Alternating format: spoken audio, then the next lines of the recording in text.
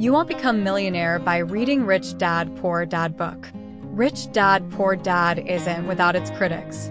Here are some reasons why some people argue it might not be a guaranteed path to riches. Oversimplification. The book presents complex financial concepts in a very basic way. Real estate investing, starting a business. These ventures involve significant risks and require knowledge beyond the book's scope. Debt focus. Kiyosaki emphasizes good debt to acquire assets, but managing debt can be tricky. Taking on too much debt can lead to financial strain if things go south. Lack of specifics. The book offers broad ideas, but doesn't provide a clear roadmap to success. It doesn't address factors like your financial situation, risk tolerance, or market conditions. Author's background.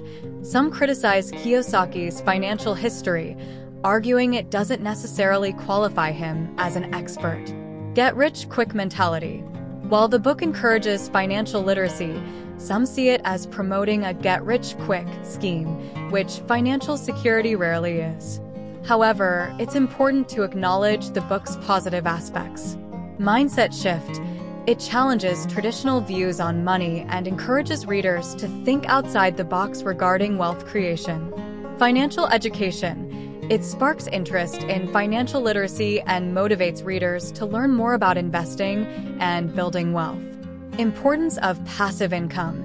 It highlights the value of passive income streams, a key concept for long-term financial goals. So, while Rich Dad, Poor Dad might not be a guaranteed ticket to riches, it can be a valuable starting point for those seeking to improve their financial literacy and explore wealth-building strategies. Subscribe this channel to help me grow and share more.